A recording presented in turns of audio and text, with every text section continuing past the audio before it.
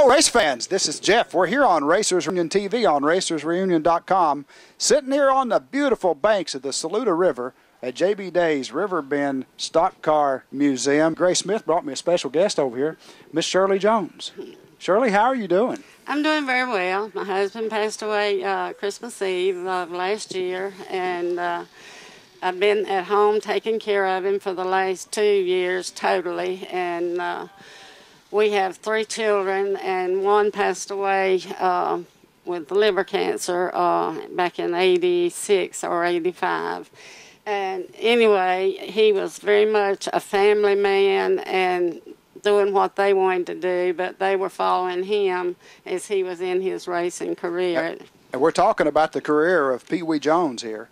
And Shirley has agreed to sit down and talk to us a little bit about what it was like for her being the wife of Pee Wee Jones and following his great racing career from her perspective. Well, I enjoyed it, and I always say that Bowman Gray Stadium was his home track. And the Hawkins family, Alvin and Eloise, they were the co-owners back then, along probably with Bill France Sr. And we would go, and I would just have to wait till the races started. And I said, I filed many a fingernail over there, you know. But he enjoyed it. He loved the Hawkins family, even their children. And to this day, you know, we like them a lot. And Pee Wee had quite a string there at Bowman Gray Stadium. Tell us about that. He did. He still has the record for having 5 championships in a row. I don't remember the years, but they were 5 in a row.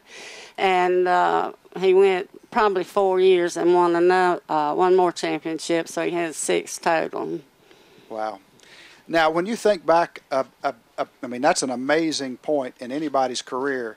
If you can only imagine winning 5 championships in a row, I don't care where you are. And would you consider that the highlight period of Pee Wee's career? I mean, oh, yes, that's most definitely the highlight, having that many championships in one consecutively. Yeah, that's pretty good. Yeah. Now, from your perspective, back on your side of the fence again, talking about this, what, looking back at his career, what was probably the most uncomfortable part of his career for you?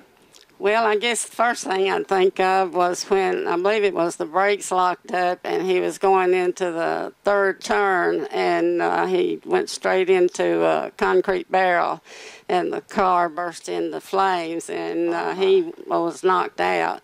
But Lord bless me, and I was not at the race that night, and I got a call that I needed to go to the emergency room. So that was one thing. And but mostly he was a pretty smooth driver. I don't think he was what I would call a roughhouse driver, so naturally I wouldn't. But, you know, he held his own, and he had a lot of fans, and that showed at his funeral, you know, because there was many, many people turned out for his funeral.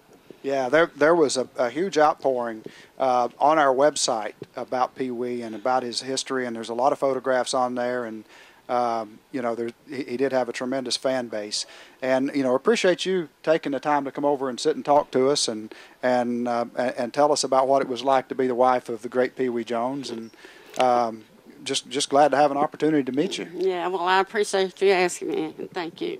You're very welcome. It's my pleasure. Ladies and gentlemen, here on Racers Reunion TV, Miss Shirley Jones.